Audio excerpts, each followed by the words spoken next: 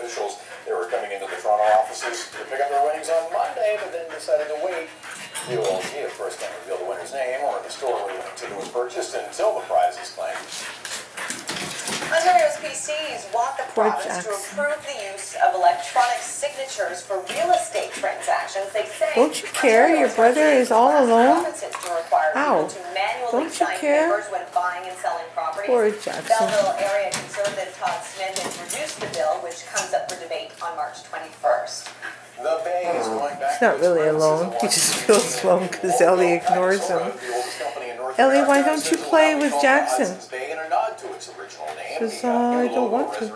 The old corporate coat of arms, which features a shield and cross and beavers and a fox and two elk. There will also be a flag logo with the letters HBC. The company will gradually replace its yellow The Bay signs. This is the company's first major logo change since 1965. My poor little Jackson. Poor boy. All right, checking the markets now through the midday. All is positive on rising commodities.